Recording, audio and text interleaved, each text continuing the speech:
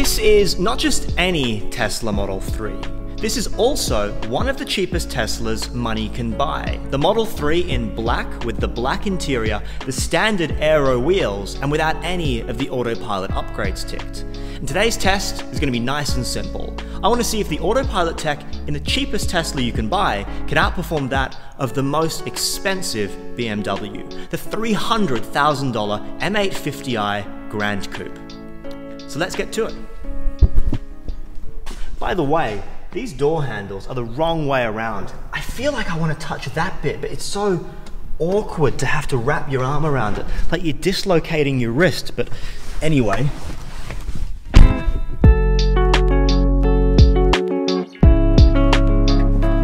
So we're starting out in the iconic interior of the Model 3 and straight what looks like into peak hour traffic, but all in the name of YouTube. This is of course one of the base standard Model 3s without the full autopilot mode. So it will still drive itself in as much as it will turn the steering wheel, it will accelerate, it will brake, it will watch oncoming traffic and give me a full heads-up display of all the cars around me.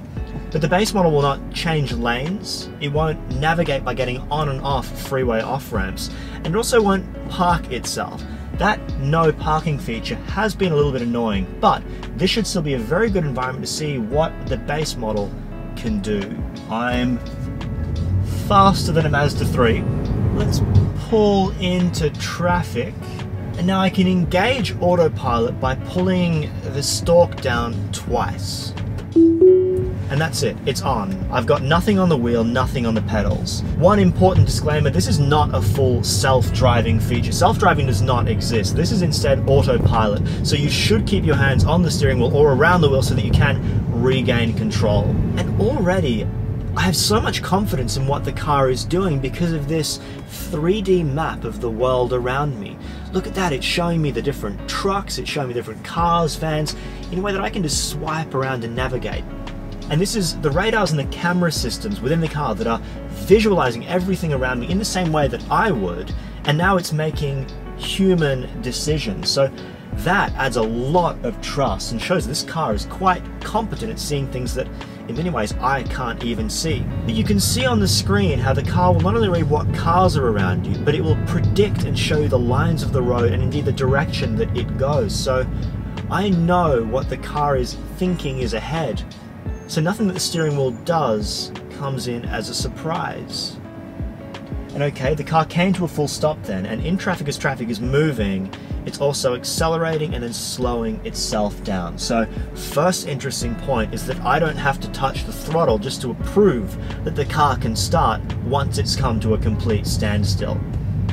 On steering as well, I haven't had my hands on the wheel for about a minute now, and it hasn't told me off for it. The BMW you'll see will tell you off within 15 seconds if your hand isn't on the leather of the wheel, but this is letting me get away with an awful lot, particularly in slow-moving traffic. You can imagine this being a wonderfully relaxing feature. I'm really not needed at all right now. The car is reading the speed of the road around me. Interestingly, it's saying that this is 100 kilometers an hour on this strip of road, whereas I actually know that it's 80. We've got signs up saying 80, but the car still thinks it's 100. So I gather that this is getting its speed readout, not from the cameras looking at the signs, but from the GPS, which is telling it how fast to go. That's not too great. Indeed, the BMW will do it through the camera system, which means that you'll always know the speed of the road in the conditions that you are driving. Okay, there we go.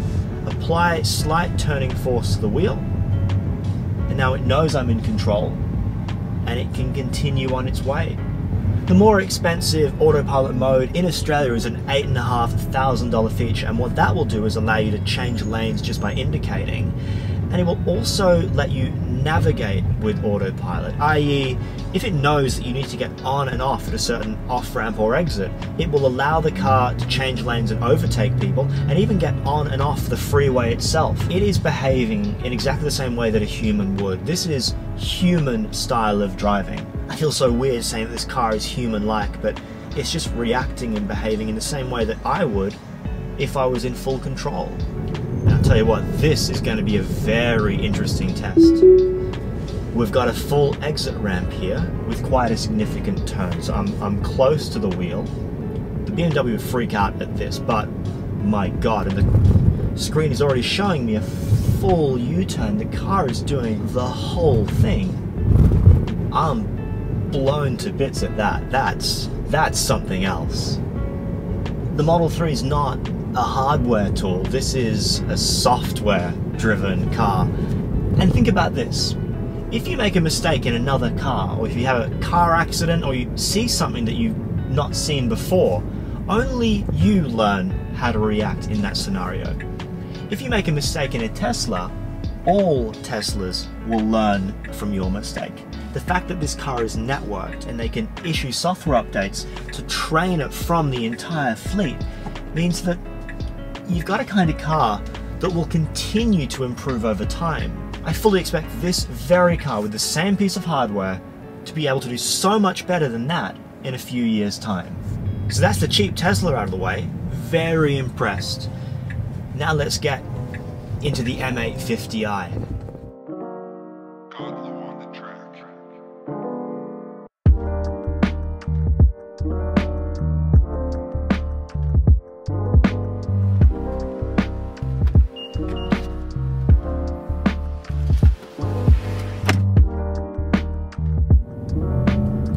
If I could only have one car for the rest of my life, I think it could be one of these. It's called the BMW M850i Gran Coupe. To break that down a little bit, it's the 8 Series, which is BMW's top-end model, and it's the powerful one with 4 doors and 4 seats. So it's the top end of BMW's luxury and performance category. This car is worth $320,000 in the spec that I'm driving in at the moment. So, full disclosure, this is in no way a competitor to the Tesla Model 3. That's just ludicrous. But what's interesting is that BMW and Mercedes and other manufacturers will conventionally put their top-end technology in their most expensive cars, and that will eventually filter down into some of their cheaper lineup. So this is a bit of a preview as to the kind of technology that could end up being in cars like the 3 Series. Now, I love this thing a lot more than I thought. For this function, I need a connection to a Bluetooth device. What I don't love is BMW iDrive, which is kind of a part of what I want to talk about. But it's got both the performance to pull your face off and some of the nice luxury features that you only get in a premium BMW. I'll show you what I mean. Hey BMW, enable executive mode. No problem. I have activated the mode. There you go. So what it's done now is it's covered the sunroof, it's also covered the rear windows, and it's gently blowing cool air up my arse, so that if I was having a long business meeting or a call, I could just turn on executive mode, and this is an incredibly quiet and private place to have my meeting. So I'm on a freeway now in executive mode. Let's turn off the seat fans, because that's actually a little bit weird. What I can do is press a button on the steering wheel to turn on the driving mode. Now this is not autopilot, it's not self-driving, it's not marketed as anything even remotely close, but it is a driver assistant. And I can press the set button on the steering wheel. It's reading the speed signs, it's knowing that the speed limit is 80. And now I can take my hands off the wheel. It's managing my speed, it's managing the position in the lane. I don't have any world view of what's going on in front of me, so I'm not able to see, whereas you can in the Model 3, what cars are around you and its prediction of where the road will go. I've only got my normal GPS. It's interesting to see how sensitive the car is to me not touching the wheel. I haven't been touching for about 10 seconds and it's getting a little bit more agitated. It's wanting me to hold the wheel. So this is less of an autopilot. I think I actually have to keep my hands here in order for the system to behave. It's very sensitive to making sure you're doing the right thing and actually holding the steering wheel. But this certainly feels more like an adaptive cruise control with lane keeping than it does any autopilot or self-driving technology. I'm going to try indicating. Oh, hello, it does indicate. Whoa, no. It doesn't change lane for you. That could have been quite dangerous. It pulled me into this lane. I thought it was turning for me, but it had just disabled the steering activation and I had to re-engage it on my own. What I don't have, and there's traffic approaching, please slow down, okay, it slowed down with all the force of a car that thought it was about to have a crash. This feels less like an autopilot that is reading and thinking about the cars around you, and more like cruise control with lane keeping and collision avoidance technology. So if you do think about it, if you make sure that the car can drive at the right speed, not have a crash, and keep itself in its lane, that's kind of enough to drive you around. But it means that the car is always reacting to things that are going wrong. For example, if it's going too far to the left, it will go to the right. If there's a car that pulls in, it will slow down. It's reacting to the environment rather than predicting the environment and providing inputs that Tesla would provide, because that's what a human would do. So it does feel a little bit like the wrong approach long-term in technology. What it can also do, though, is pull your face off. And this is why, even though I'm quite critical of the way that it's performing on a freeway, this would absolutely be in my one-car garage, because for a car that has cool air that is blowing up my asshole, it's also dynamically one of the most remarkable cars I've driven in a long time. The four-wheel drive system provides you with so much mechanical grip, you feel like you're going to pull yourself out of the car.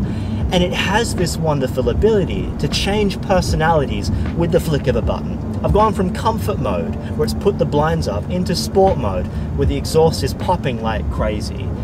This car can do, apart from Tesla, that's the disclaimer, this car can do everything better than any car on the road.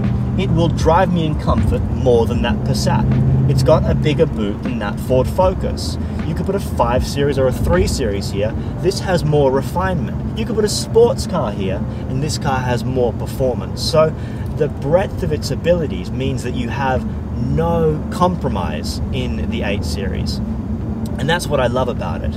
If I had to keep this car for 60 years and my life changed and I had certain needs, I was in business, had a family, and did all the normal things, this car would still do everything that you needed it to do in a brilliant way.